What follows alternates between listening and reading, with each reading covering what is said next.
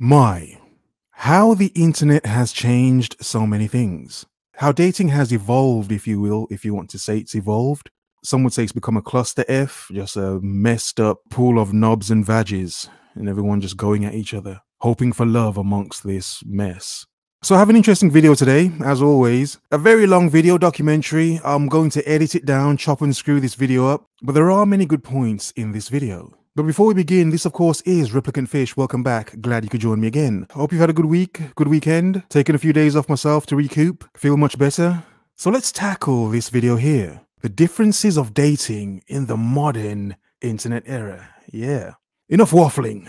Let's begin. Starting off is always tough. So, I've got to think of something.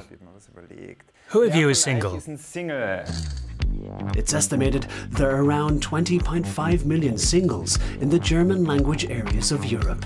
The internet and romance fit together wonderfully. The positive thing is that you get out of your own bubble and meet people you wouldn't meet otherwise.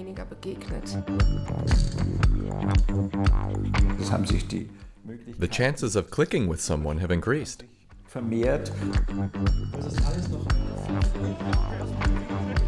If you wait for happiness to fall into your lap, you can wait forever.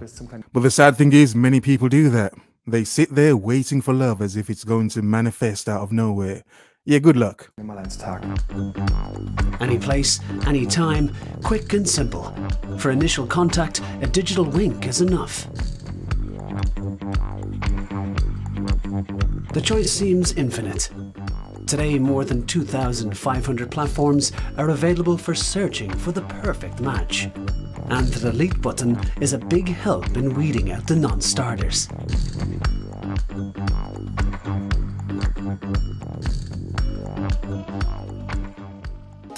People looking for a mate are spoilt for choice these days. There's a platform for every need. Quick sex, secret affairs, or a lifelong bond can be sought online. We're after all the former. How many people do you think are finding this long-lasting love online? I doubt it's many. And the question is being spoilt for choice a bad thing? To the point where many can't choose or settle for anything or anyone? Too many decisions? Too many selfish people not willing to settle down because it's like, if you're a woman, there's like so much D out there to get. And if you're a capable man, yeah, there's tons of vag out there for you to get. What's the point in settling down?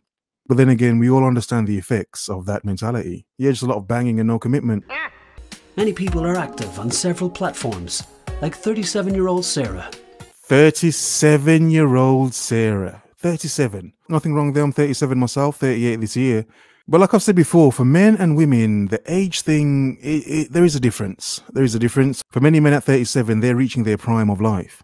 A combination of their earnings, their appeal, their maturity in some cases. For many women, it's not. It's kind of like, oh God, where's she been? But seriously.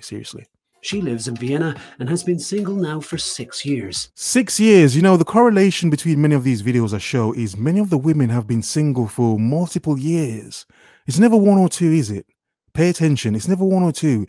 It's multiple years. However, as we all know, these women have not been celibate in that time. No, they haven't.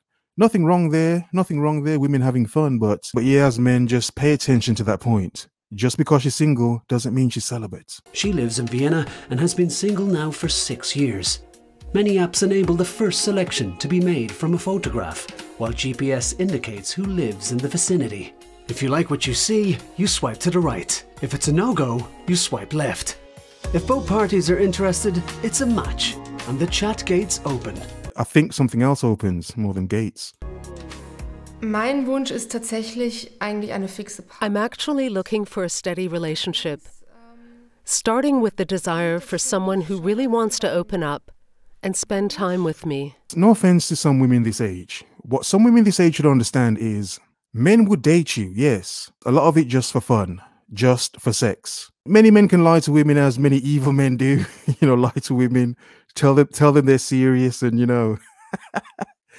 get her to commit by pretending to commit as well. Because many men do know that, you have to kind of lie to a woman sometimes to kind of make her give it up.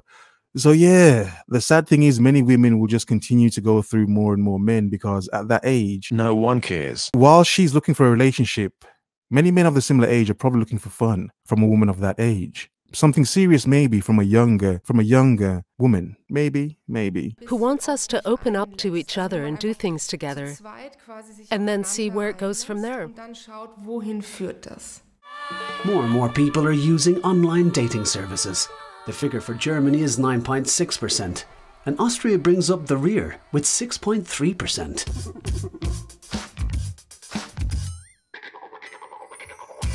In addition to smartphone apps, where a choice is made on the basis of a photo, there are also match brokers. You know, to make a quick point, when people talk about, oh, personalities and things matter, yes, of course, you can say yes, they do. But think of the time we live in where everyone's picking everyone based on their appearance first. Then question yourself again, what is truly real? Are we just mostly choosing our partners based on look first, which is common nowadays, or how true and real is it that some people want more, that they actually care about the personality and all the extra stuff that comes with a person? Clients fill out a questionnaire. A computer program then works out who might be a suitable partner. Cool calculations lay the foundation for love. Es gibt aber immer wieder ein paar Profile. Now and then, I find profiles where I think, wow, I just have to get to know him. I've got this feeling. What? Oh God, the feeling. Oh, the feeling. Oh God, the feeling. At 37 years old, still having those same feelings that you had in your 20s, I'm sorry. This is how many leftover women are formed. Many women still want to feel like they're younger, so many seem to just think younger as well, as if that's going to work. It's not going to work. I'm sorry, it's not going to work. Regardless of how you feel and other women tell you, as men, we're looking at you differently. Plain and simple, women, doesn't matter what you think. As men, we're looking at you differently. Simply from the photos and 5 written statements. But that very, very rarely happens. Still, in reality, it's often confirmed when we first meet. I've got a feeling I can guess pretty well. I know what I like about a man, and I sense quickly if it's there. At 37, you should probably know by now, really, at 37. But what happened to the last 17 years of your life? I mean, what was happening there? Were you just having too much fun, but now you want to settle down? Now, I'm just making a point. Unfortunately, that doesn't mean things will necessarily end positively. You're not dating enough. Believe me, everyone is just overjoyed when I send them on a date. Because dating is worse than brushing your teeth. Dating is like learning vocabulary. Everybody wants to speak a foreign language, but nobody wants to sit down and do their homework. Interesting point, smart guy with the glasses. My point myself and many other men have made before. A lot of women don't seem to understand. To understand men fully, you have to actually understand men. You have to actually learn about men. Thinking you know men because you know men want sex. Trash already, trash! I'm sorry, if as a woman that's what you believe and that's it, yeah, I'm sorry, you have no idea. Controlling men with sex is one thing, but women need to understand you can't do that with all men. And men that really have power, in many cases, you need to come with more than just your sex, because the sex he can get from another woman. What makes you so special? We asked Sarah to take advice from one of the countless dating coaches who flood the market, known as the Date Doctor. The Date Doctor! The Date Doctor is going to cure your lonely sicknesses, yeah. Bullshit. Your love sick loneliness, yeah. He is going to cure you, yeah. We can fudge it a bit. Take the famous 3. 3 kilos, 3 centimeters, 3 years. Okay, I've never heard of this one. I'm used to the 666, the many variations of the 666 man. But a 333, let's listen. That's still just fine. We need classic answers to classically stupid questions like, so what are you doing here? How long have you lived here? Because we don't want to say, I've been here 10 years and know 2,000 guys. Yep, sound like a right garden tool then. Yeah. Proper garden tool. You know 2,000 guys in 10 years? How many have you slept with? And wow. Even 10%'s a lot, Jesus Christ. And wow, I saw you and thought we might hit it off. When I think about how men stretch the truth, it's mostly about how tall they are. I'm a fairly small person, so in my case they didn't need to. Yes, some men would lie about the truth, because obviously like the 666 thing, like I said before, 6 feet tall. I'm just under 6 feet. I'm 5'11". I don't give a damn. I don't think it's ever hindered me. But then again, 5'11", I probably never thought about it. A shorter man, however, that may be on his mind constantly in terms of dating. So in some cases, I understand why men of a certain height would lie about their height on the internet. I'm not saying I agree, but I understand. Teilweise auch das Alter. Sometimes they lie about their age too. Oft wird auch ein bisschen nach außen hin probiert, or they try to pose as someone who's looking for a serious relationship. Evil men. Like I said earlier on, because they know some women are looking for that. So to get in there, they'll just pretend they're looking for something serious as well, till they get what they want. And it's like, yeah, who cares? No one cares. But then they don't follow through and it ends fast. Well, of course it ends fast. The knot fog is cleared. Evil men. Just evil men everywhere.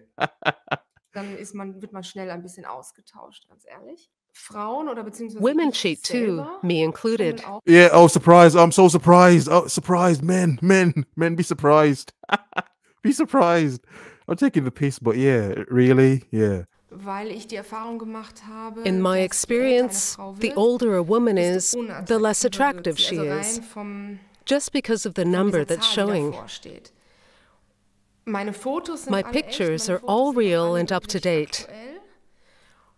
I know that I look younger than my age, so I'm not embarrassed to say I'm younger than I really am. No, you should be embarrassed to say you're younger than you really are, because a man could be looking for a woman in her, late 20s, early 30s and think, hey, I'm going to have some fun. But he could be a man looking for something serious. He could be. But then to find out you're 37, it's like, my God, you've kind of passed the bar a long time already. Like, damn. I make myself about 4 years younger, max. And I do tell them that when we first meet. Silence, you fool! Okay, we'll leave it there. So the video isn't too long. This is a very long documentary, and there are more parts to this. So if you want a part 2 to this, let me know. But yes, as we can see, the desperation is strong. The desperation has become strong in so many of them. Even to have everything they want, many women still can't seem to find the right man or a man. Once again, with so many options, the problem may not be the men. Here, in some cases, it could be a lot of the women. Pay attention. In other words,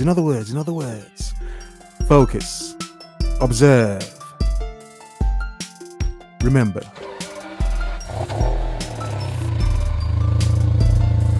The world is yours. Have a nice day.